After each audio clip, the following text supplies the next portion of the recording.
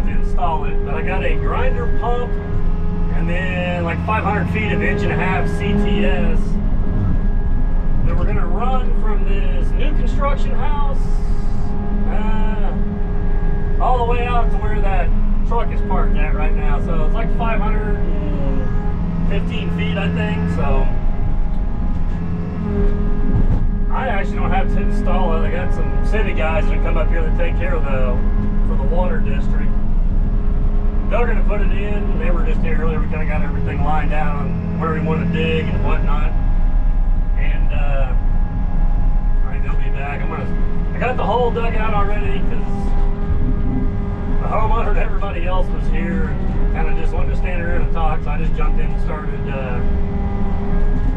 digging that out so then they can work on setting that when they get back. And then now I'm gonna start digging out where the outlet's gonna be. We're gonna kind of turn it, and I want to run it, kind of angle it back and then take it to the property line in the backyard and then run it down that way. So you can tell it's a little muddy. So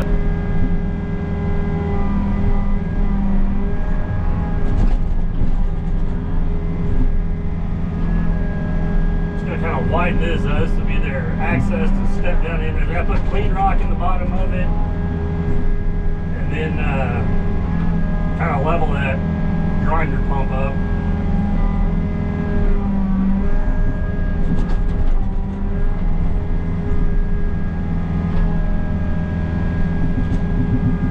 Try to get some filming. It may have to be from the cab. I don't know. I don't know if I'm really supposed to be filming with these guys or not. So maybe if nothing else, I can kind of get some pictures.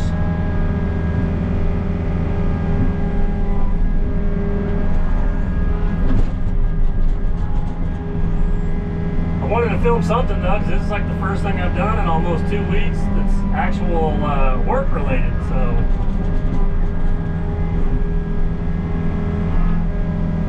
Get back to making some sort of dirt content for you guys.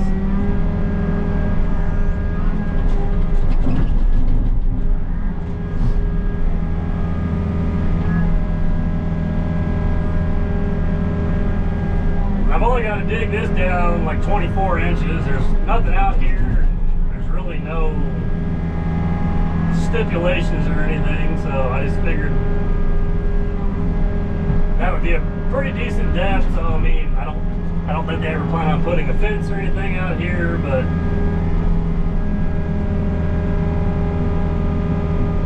and the guy building this house pretty much owns all the other land around here, so he was the one that actually said that this is where he would like to put this at. So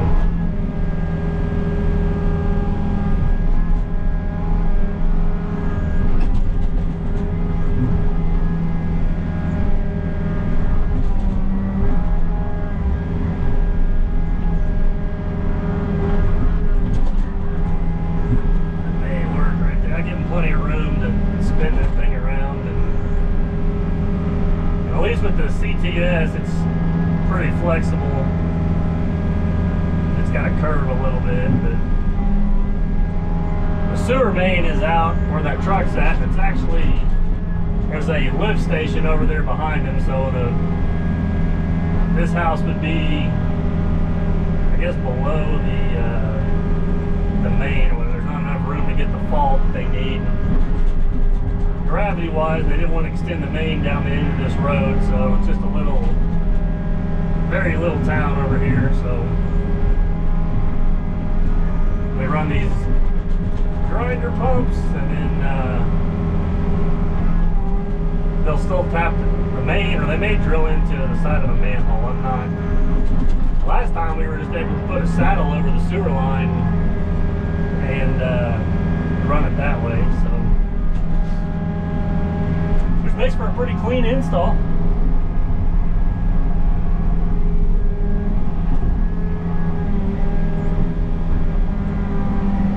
But yeah, now I just kind of gotta kick back and dig this 500-foot ditch. It shouldn't take all that long.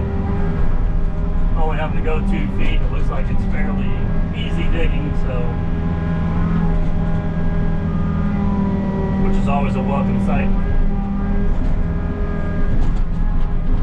They're supposed to have me some clean rock delivered here, probably lunchtime or better. We'll throw clean rock in there, get that pump leveled up, and then I'll backfill partway up around there with clean rock, and then that way if we need to bed this 1.5 inch in, but it looks like it's going to be pretty decent dirt, so we may not have to bed any of it in. But we'll need some clean rock when we get around the sewer main and stuff as well. So, and the water company's doing a bunch of other work here in town. We can, if we need access to the clean rock, we can just take over to the water plant.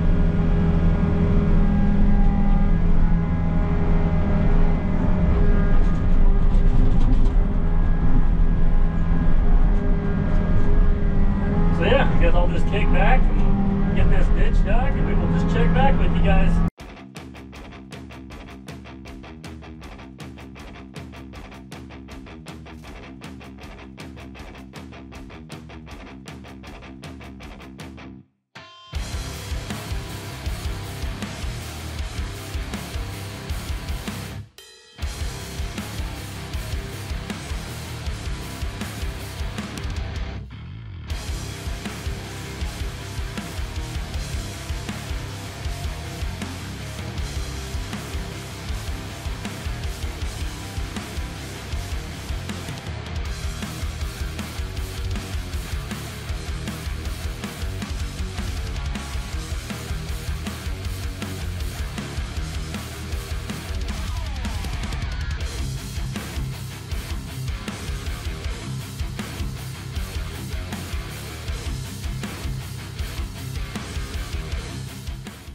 All right, we are back here today. They didn't have the right size fitting for that yesterday, for that 1.25 inch CTS. So they had that today, so I can finish backfilling with clean. I'll probably put clean rock at least over the top of that, where that line goes in. Then I can just use dirt on the rest of it, and I'll put a little bit of clean rock around there.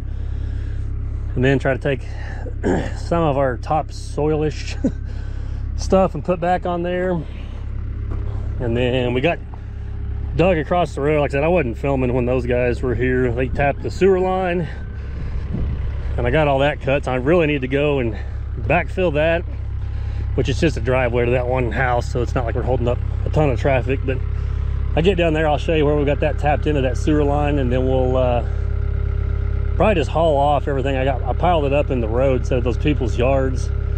We'll take the rest of the clean rock, fill the whole street all the way to the top with there, and then just haul the rest of that stuff off, and then just try to I back drug or kind of cleaned some of that up last night. It was almost dark, but didn't get a lot of filming there, so the video will be a little choppy, but I figure they're gone now, so maybe I can show more of the cleanup process. But I'll show you guys that line when we get down there and get that filled in. Here where you can see, but that's the saddle and the tap that they put on there, and it's just those same Ford fittings that I usually use. But yeah, you can see the rock and stuff in this ditch, so I'm just going to fill this whole thing full of clean rock. I'm actually going to try to dump some in there, do a better job than I just did, kind of raise it up a little bit. I need to push that part of it down just a touch, but I want clean rock on the bottom and mostly on the top of it. Then I'll just fill a foot or two of clean rock around that sewer line and stuff like that. Then all this junk will just get hauled off, because yeah, there's nothing you can really do with it. So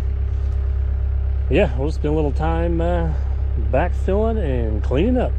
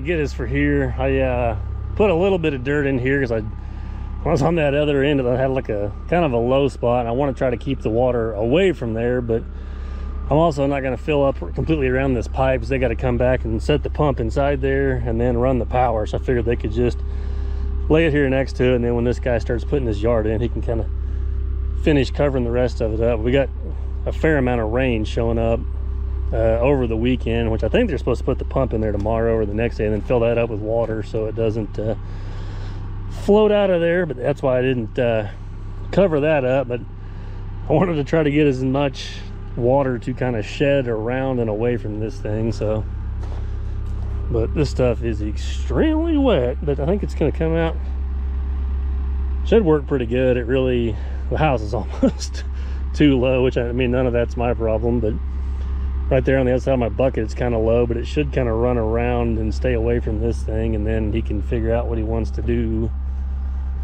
back here. And then this is how this actually turned out a lot better than I thought. There was one spot I just had to back drag because it was, water was still just oozing out of the ground, so it's just gonna have to dry a little bit more. But we did get all the big boulders moved, and I tracked this in just as best as I can. But yeah, you can, this section was where all the water was at yesterday, so yeah, you can see the ground, lots of moisture in there. But I got it slicked up at the road pretty good and really tracked down and kind of cleaned up along there, so they should be happy with that. So now we'll I'm gonna touch up his driveway where we're spinning around, and then I'll probably pull out in the road and load the two machines up and see what we can get into tomorrow.